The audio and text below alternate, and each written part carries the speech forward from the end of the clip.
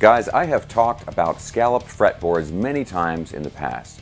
Now, real quick for anybody who doesn't know, a scalloped fretboard is where the wood between the metal frets has been carved out to provide space for your fingers. So when you play the guitar, your fingers are touching the strings and they're not really touching the actual fretboard. This is really great for doing bends and just having a lot more control over the string. But of course it does come with a few disadvantages, like you can press too hard, you can squeeze the strings too hard, and then the notes go out of tune. It's particularly easy to do when you're playing chords, but if you practice with a scalloped fretboard, you get used to it like you do anything else. And for me, I like the extra control I have over bending and just the extra control I have over the strings in general. Now, in previous videos, I have talked about guitars that you can buy that come with a scalloped fretboard. Pretty straightforward. Although there's not a lot of guitars that are like this. I mean, there's the classic Yngwie Strat, and there's the Halo Claris that I reviewed a while back. But buying a guitar that has a scalloped fretboard is not the only way to have a guitar with a scalloped fretboard, and that's what I want to talk about in today's video. Recently, I had my Schecter Sun Valley Super Shredder guitar, which I absolutely love, but I had the neck on this guitar professionally scalloped. And I love the results of it. I mean, I thought the guitar was amazing to begin with, but now with the scalloped fretboard, it's even more amazing. Now remember, this is the guitar that has the Sustainer electronics in here, the 1500 series Floyd Rose that Schecter is doing.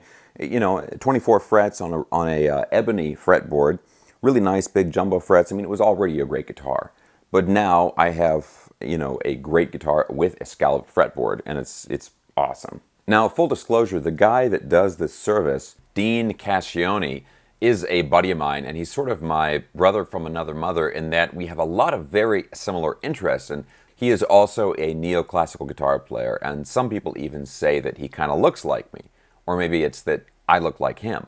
Now, he has his own custom guitar company called DC Custom Guitars, but he also provides a really cool mail-order scalloping service, and that's what I used to get the neck on my Schecter scalloped. Now, there's two things about this that I really love. The big one is the fact that if you already have a guitar that you absolutely love, but you wish the neck was scalloped, now you can actually do that.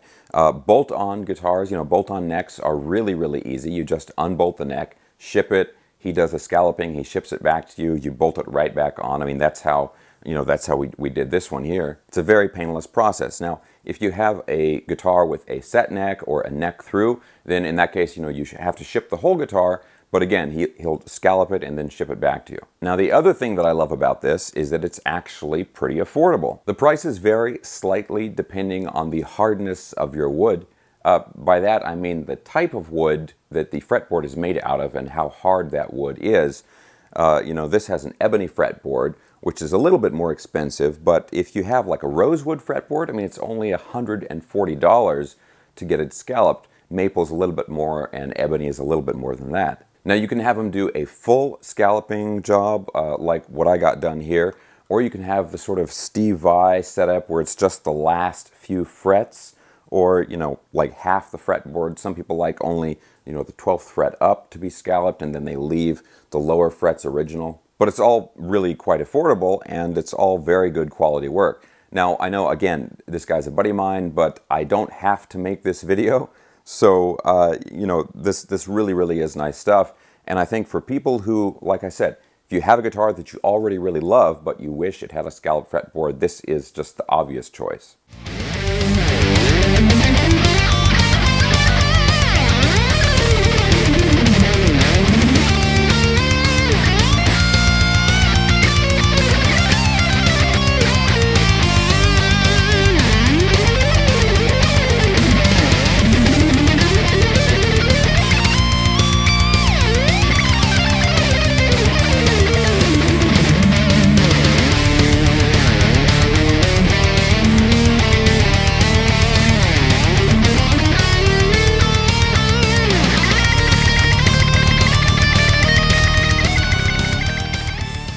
Now, Dean even sent me some photos of the progress as he was working on the neck. It was really cool to see the different stages he goes through to get it from the rough scalloping all the way through to what is essentially a factory finish. I mean, it doesn't look like it's been modified if you didn't know to begin with that it wasn't originally scalloped. I mean, it looks like it came this way from the factory, really. Now, I really like scalloped fretboards. I like them more and more as I play them more, so I'm probably going to end up having some of my other guitars or some of my other necks scalloped as well.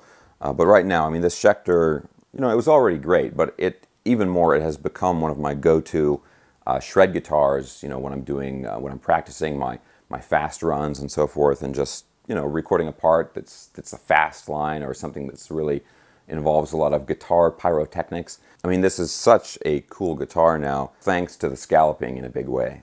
Okay guys, now I'm going to put some links in the video description below if you want to check out the scalloping service. Maybe you have like an old Ibanez RG or, you know, some other shred-friendly guitar. Now you can even have a guitar like that scalloped, and I've talked to other people in the past. I've checked out other scalloping services, and the prices of Dean's work is extremely affordable. It's in some cases the lowest I've seen, and the work, I mean, I've seen it for myself now. I mean, it's really, really good quality work. Now, something else you could do that might seem a little bit crazy, but it's something I personally want to try, is let's say you have a guitar, it's very common, you know, like a Fender Strat.